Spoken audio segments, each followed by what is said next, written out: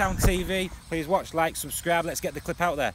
I've just grabbed Andy Norfolk, club captain, pitting a concern. I was like, hey, come away, let's have a bit of a chat. How are you, Andy, sir? Yeah, not bad yourself. Always good, mate. Yeah, always good. Obviously a bit weird not having the football and all that, but I'm sure as a player you're... Yeah, well, I think it's this time of the year we won't be playing football anyway, so not much different. But when we talk about the end of the season, that's the harsh bit, isn't it? Yeah, it sort of been worse because I was banned for a few games before, so I haven't played since I think February the 4th, something like that myself. So it's been quite long, extended, but probably feels good for my body. To be fair, my calves were screaming before the season finished, so yeah, I feel rejuvenated. That's good, and obviously keeping in shape, ready for pre-season. Yeah, some shape. Been trying to lose a bit of weight, finally, some might say, but yeah, been going out on the bike just for something to do, really. Obviously, with being locked down, getting out and doing something to keep me sane, really. Keeping the man ticking and that. I've been doing a few bike rides a week, and then a few bits in the garden. I'm going to ask the question, Andy, right? I know it's all like hypothetical. Would you have got promoted? I think we would have, yeah. But like you said, it's hypothetical. I'm sure Yorkshire amateurs will think they will get promoted. Penistone, Liverpool, the rest of them. So, but yeah, we had a favourable looking running. I think we'd played all the top teams, so we had a good looking running, and obviously the top teams had each other to play. So I think we'd have followed the virtual lads and got ourselves promoted. And obviously, club captain, as we stand in the middle of the pitch now, there's a clubhouse missing. Obviously, you've been here for a while now. I must be excited by. Definitely. It's like a new era. I can feel some kind of like brewing. Yeah, no, it'd be nice. I've been looking at the plans for the clubhouse that Pete's been showing on them videos, and it looks really good. It does look weird without the clubhouse being here, doesn't it? And the goals not being up and stuff. But let's just get a look at that, because we actually flashed. As you can see, some workers over there, volunteers. As you can see, clubhouse missing, and it just feels weird. Just feels weird. Yeah, it does feel strange. But yeah, the pitch is looking grand as always. Kendrick does a real good job on it, so could probably do with a bit of rain to help him out. But yeah, the pitch looking bang on again. Usually, but I think it's best in the NCL, probably best in the Evo stick as well. Oh, it's a carpet. It's a carpet. Yeah, it is a carpet. Like you say, he's here every day, isn't he? Yeah, every day. Yeah, he's got his hose out now. So yeah. So obviously, I've kind of like come on board now, doing whatever I'm going to be doing next season. And I was saying earlier, my aim is to catch the full season, as in the highs, the lows. Yeah. What are we thinking about next season after such a good year? Brett's first full year as gaffer. Yeah, well, I think in the mix. I think it'll be the same again. I just look to win the league, but yeah, if we get in the top three, that don't matter, does it? If you don't win the league, just get there and get promoted either way. But yeah, I mean, we know what we've got next year. We're playing the same teams.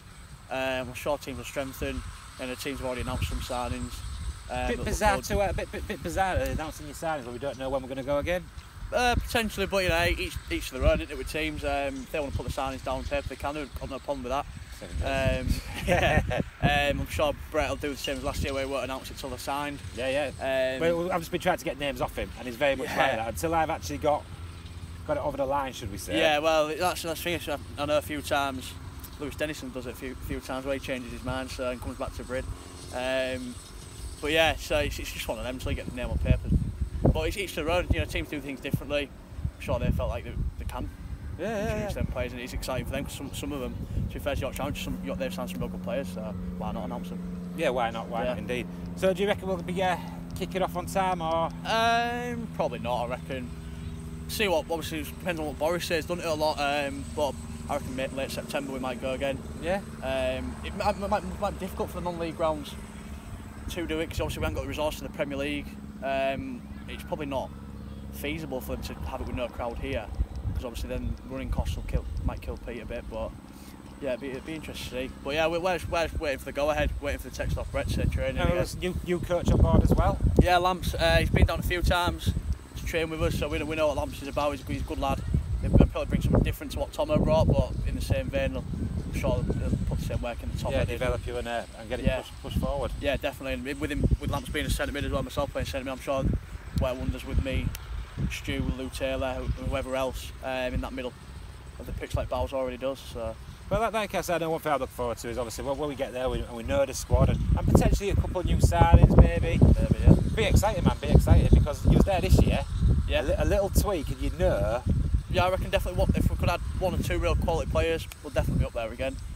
Maybe let's score a few more goals than last season, or the season just gone. Score a few more goals. Myself included, because I didn't get any last year, but that doesn't count in the stats anymore. So how many yellow cards do you get? I think I only got about 6 or 7 to be fair. I think I did well last year. No sin binnies, which I did say I wouldn't get. Yeah, well, that surprised me because I've seen you a couple of times where you are quite, what's the word? Yeah, I think I was nailed on to be the first one in the sin binning, but I think Lou Taylor beat me to that. But yeah, to be fair, when I used to start losing me with the refs, it used to take away from my game. So although I didn't score many this season, I thought I had a half decent season. Yeah, I think you did. In a bit of a different role to what I normally play. The season before I was getting forward a lot more, but this season I was sitting in front of Fraser and Jenks a bit more, and Jack when he played at the back. I think it works. I think defensively we were a lot better this year. I think we had 10 clean sheets, something like that. Yeah. I think at one stage of the season we went 5 games without conceding, which in my time we usually don't even go 1 game without conceding. Well, like I said, I thought it was all on, man. And you know when you're thinking this season we're just going to be kind of like... Yeah, definitely. Yeah, you know, but as is life, mate. Obviously, let's get through the COVID situation, get you all back to match fitness in a way, get you on that training field, and hopefully, we stand there in 12 months' time. Be nice with a trophy, but like you said, we would tip promotion, wouldn't we? Top 3. Right, well, yeah, again, we're going to get more clips as obviously next season progresses.